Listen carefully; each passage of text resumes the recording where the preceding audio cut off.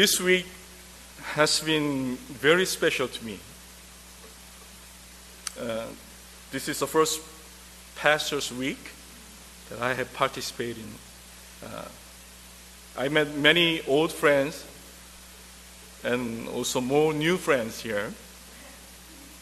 And thank you, AMBS, for giving me this wonderful opportunity.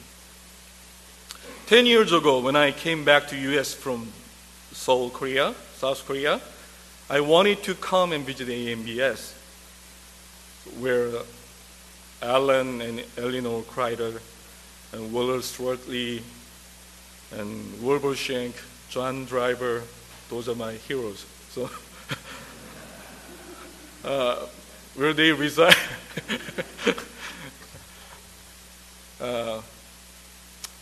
I really want to visit. That was my one of my dreams, to visit this campus. But I never thought about preaching here at AMBS Chapel, preaching to these people, wonderful professors,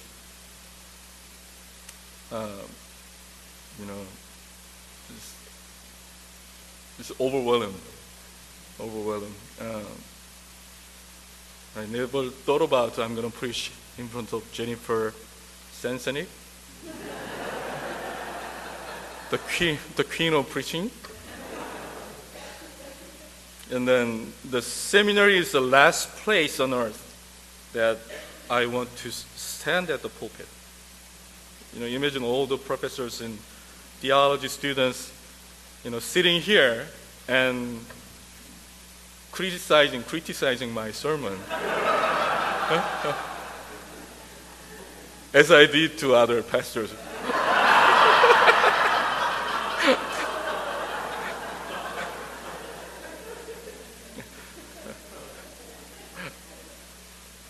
Yeah, I'm going to have a long introduction and short Bible reading.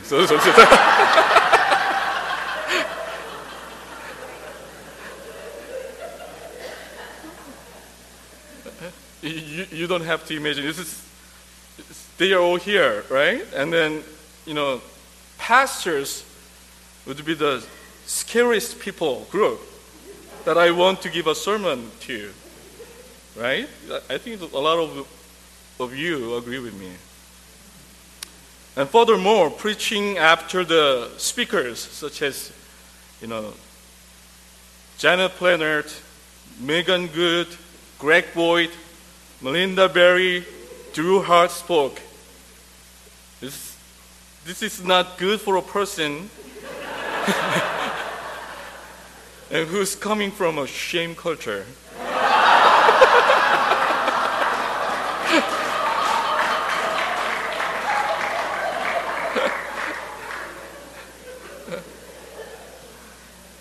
And this whole through the week, some people told me that, Hyun, I am excited about your sermon on Thursday. And you will wonderfully wrap up whole this week. And honestly speaking, I'm so sorry to my speaker friends. During all the sermons and seminars this week, one major thought dominated my mind. What if he or she says first what I want to say? That very thought occupied my mind. And, did I tell you I come from a shame culture? I should have said no to Jewel. Why did I say yes? I don't know. There's no other answer to explain this situation besides that I am crazy. This whole week I am meditating how crazy I am. And I realize that there's another crazy person or more than me here. And that is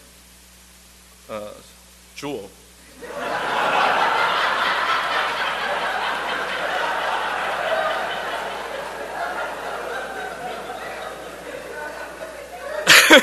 Jewel, what were you thinking to ask me to preach today? And I also thought about the people who are sitting here to listen to my sermon. I'm not a great speaker, or I'm not a great thinker, and I'm just still struggling with my English. I think you're all crazy. Right? I am crazy, and Jewel's crazy, and all of you are crazy. So we are all crazy. Yes? Yeah, that makes me feel much better. We're all crazy. And I have pondered why I said yes whole through the week. Why I said yes. And I realized that I didn't think about my audience when I was invited to come. I didn't think about the audience, which is very weird because I always consider my audience before I made a decision if I accept the call or not. But this time, I had no idea why I did not think about my audience. If I did, I would definitely say no to this invitation. But I really didn't think about my audience. So I continued to ask myself, why was it so natural for me to not think about my audience? Why? Why was it so natural for me to not think about my audience? And I found out the reason yesterday.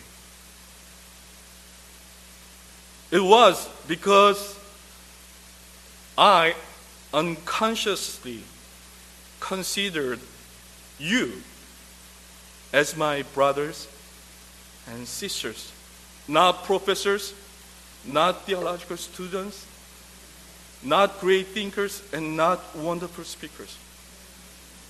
I just trust you as my brothers and sisters. And there's no place for professors, pastors, great thinkers when we are all gathered together to listen to God.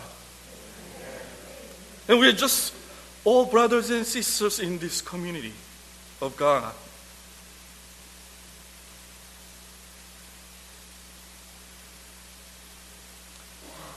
I know that you will listen to me anyway. Not because I'm a great speaker, but because you're a listening community. You know how to listen to what others say. You can draw out the best things from me. And also, you will not depend solely on my words as God's words, because you're a discerning community. Whatever I said, I know extremely. You will discern my words. I know that. You will discern my words in the community. And through the community, it is who we are. This kind of understanding of Mennonite has unconsciously embodied in me. That's why it was very natural. I wasn't like that when I was in the Korean Baptist tradition. That is one of the reasons that I am crazy about Mennonite. That's why we all are crazy about Mennonite. Do you agree with me? I know we have a lot of problems. We are struggling. We have division. But still in my eyes, Mennonites are beautiful. I fall in love with this tradition. That's why I joined this tradition.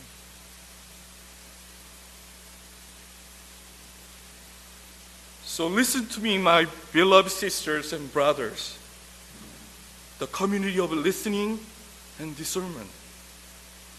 I rely on you when I read today's passage. Here I am, and you complete my reading.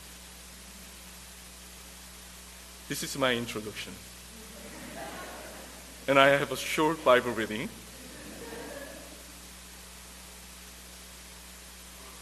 If Acts chapter 2, 4, and 13 describe the ideal image of the early church, the book of Corinthians totally shatters the utopian image of the church. Immorality, fighting, and corruption, and division were seen in this Corinthian church. Not Korean, Corinthian church.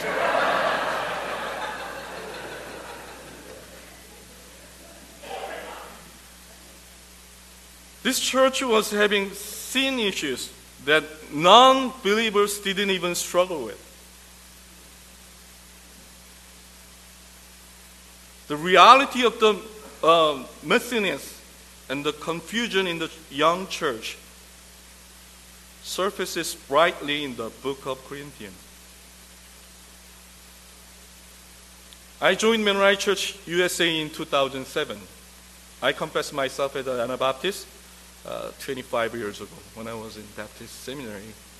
I briefly learned about Anabaptist history in the class, and I was very attracted to the history.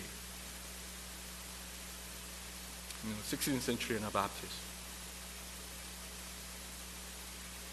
But to make a long story short, I went to military service, even though I confess I'm Anabaptist, because of my family thing. And also I didn't have any support group. That time, I had no supporting community around me. So that's why I'm thinking is community is very important for me. If you don't have a community, you can grow by yourself, right? You all agree. And I went to Fuller Seminary, and I didn't know Wolbershank is a Mennonite. I took one of his class, and it was fascinating. So, the reason I went to Fuller is want to learn kind of spiritual dynamics from Peter Wagner, Charles Kraft, you know the names, and spiritual warfare. But after I took Wolbershank's class, I changed my major to mission theology, and his teaching impacted me a lot. So I took 8 courses of his class. Since that time, 8 classes. I tried to memorize all of his notebook. He didn't say the word Mennonites in the class, but all the contents are the Mennonite background, Anabaptist background. So I really liked his teaching, and it changed my life. And then after I finished my degree, I went back to Korea, and then he introduced me to the Korean Anabaptist Center people. When I was before that time, before I came here, there was no Korean Anabaptist Center kind of things. But during my studying years, they started the Korean Anabaptist Center there. So I met Kyungjung and Jaeyoung. Have you heard about their names? And we had a good fellowship. And one day, Tim Fraser, the Canadian witness, he was in Korea. He asked me to translate one of Alan Kreider's book, The Worship and Evangelism in Pre-Christendom. It's a short book, but it was really hard to translate into Korean. We just finished the 2nd edition, so more people want to read that book. I'm very happy to hear that from Boki Kim. He just told me a lot of people, they want to republish this book again. 10 years ago, so we did it. And many people ask me, do you think this kind of church is possible? After they read the book, and then do you think this kind of church is possible? That was the most frequently asked question for me. And even my friends, they cynically told me, if you start this kind of church, we're going to follow you. That time I was, thinking about, I'm going to stay in Baptist tradition, and I'm going to change my neighbors, my fellow Baptist people. But I struggled a lot, and I made a lot of trouble with these people. And I talk about peace when I'm fighting against these people. So talking about peace and fighting, it doesn't fit well for them. So I realized they have their own narrative. They're moving this way. But we might have the alternative way to follow Jesus Christ. That's not the only one way.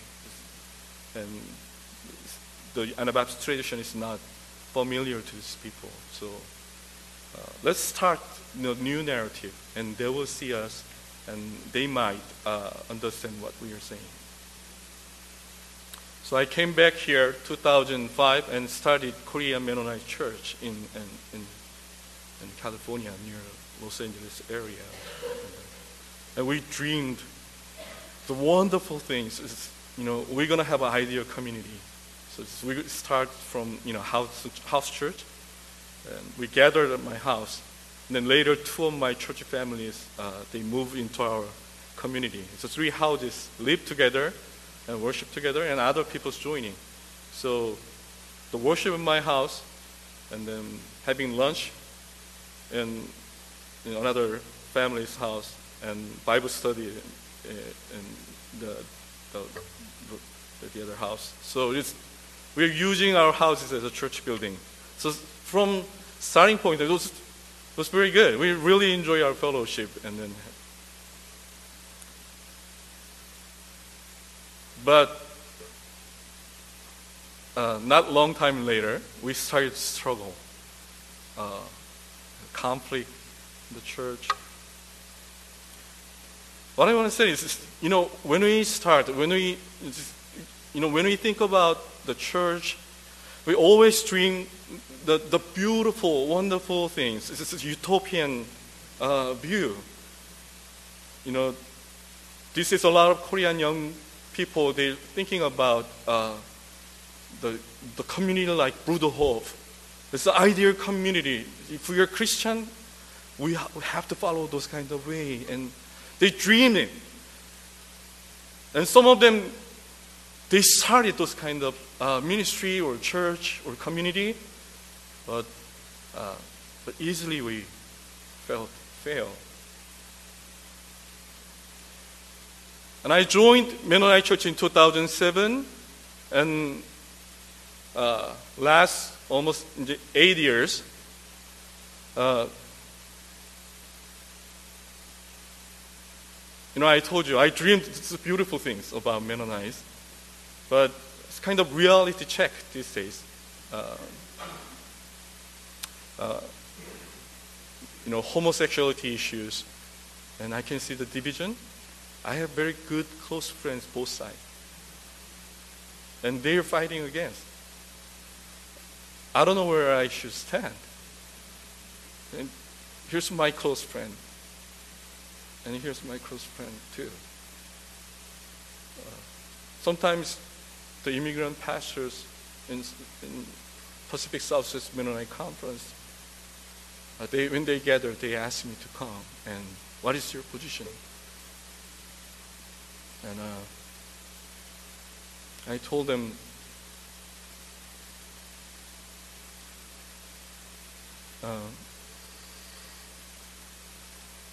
I have read a lot of scriptures related to poverty issues, poor people, but I never seen any church division based on that issue. More than 1,000 times, God speaks about taking care of the poor. I'm not saying it's, homosexuality issues, kind of, gender issues are not important. I'm not saying that. It's important. But I know it's really hard to express ourselves in this division. I don't know you're experiencing that, but for myself, for me, my friends, both sides, very close and very lovely people, and then we cannot get together because of this issue. So, I don't know. Where should I stand? I can see some divisions in the church.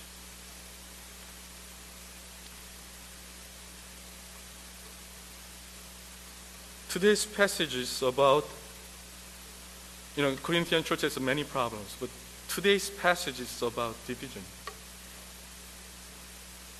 I don't know you learned these passages maybe in different perspective, but when I was growing up in Korea, in my church, and most of the Korean churches, they use these verses, especially the latter part.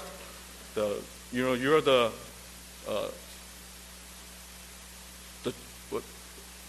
temple of God, right?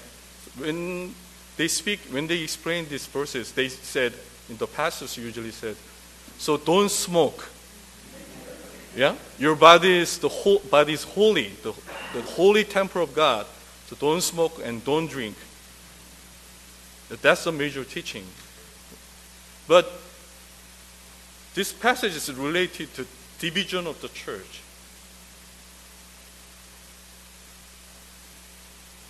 So in this context of church division, Paul uses 3 illustrations for his admonition to the church. First one is field, second one is building, and third one is temple.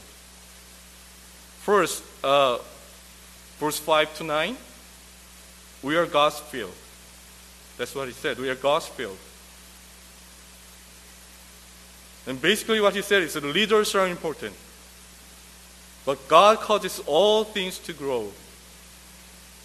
So we are dependent on God. We worship God as the author of life. And he also says, we are God's building, verse 10 to 15. And Jesus is the foundation. As leaders or church members, we are all to build the structure according to this foundation. When I think about this, Jesus is the foundation. I imagine some, Jesus is the image of invisible God, right? We cannot see God, but His visible image here. So Jesus is image of the invisible God. It's incarnation. He became flesh. And we can touch Him, we can hear Him, we can smell Him. So Jesus can be a model, the model of our life. Jesus can be the foundation because we can see that and we can adjust ourselves according to this image. And he also says we are God's building. We are our temple of God. So he's focusing on presence. The presence of God is with us. He's working with us. I'm not going to explain the whole, the words by word or anything, but this attract me, this concept. It's 3 things: the field, building, the temple of God. And through this image, God is revealing Himself. And first illustration is revealed the God the Father, the author of life. And the second illustration is the God the Son, the foundation, and the image of invisible God, the model of our lifestyle. And then third one is talking about the Holy Spirit, God the Spirit. So the Father and the Son and the Spirit. He's explaining and he's giving advice to this culture, to the church when they are struggling with division, with this Trinitarian, tri-union God, the God, the community. And he's explaining this. God is the community. God himself is the community. God exists in community. And this Father, Son, and the Holy Spirit, they are holding this church. Even if you are struggling with this division, even if you are struggling with this flaws, immorality, or fighting, but still, the tri-union God, the community, they are holding this church.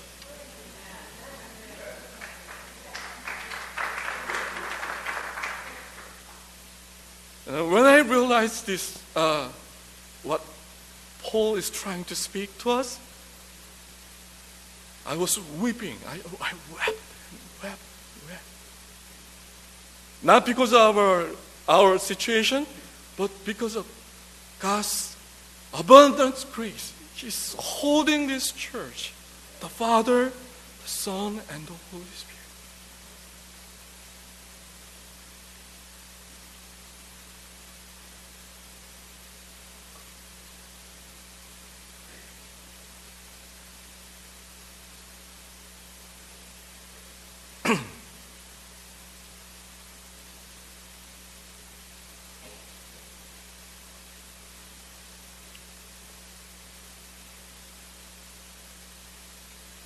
Because God exists in community,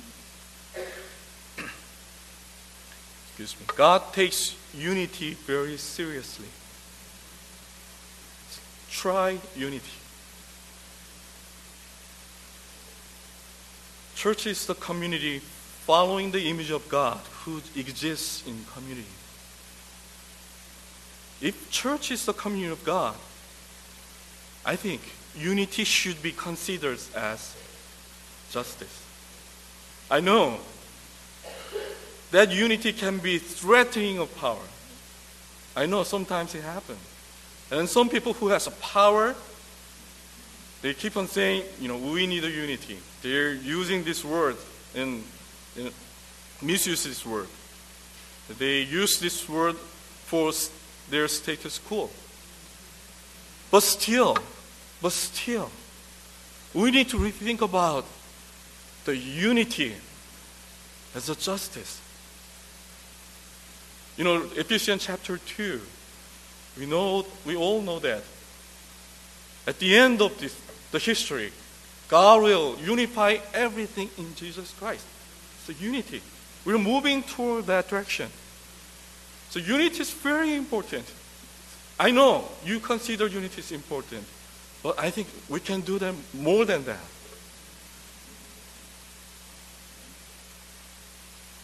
God's restorative justice is related to unity. He tried to be one with us. Right? So unity is very important. Very important. I know homosexuality is important issues for justice. And racial issues too. All other issues are very important. But unity is as important as this kind of issue, or more.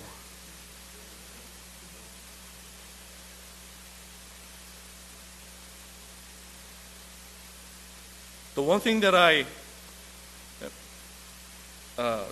one thing grabbed my attention when I read this scripture is Paul's attitude.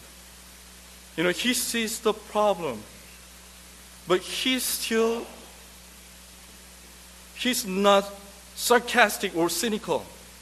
The church. I think he's very positive on the future of this church. He never said about, the hopeless things of this church. He still expects great things from this church. I think it's because he knows the God is in control. The Father, the Son, and the Holy Spirit, they're holding this church as a unity, as a community. Brothers and sisters, this is what I want to say. Hold this week. And I was nervous because somebody's going to say that first. The Trinitarian God, tri-unity God, the Father, Son, and the Holy Spirit, holding this church, the Mennonite church, the Church of Christ, holding.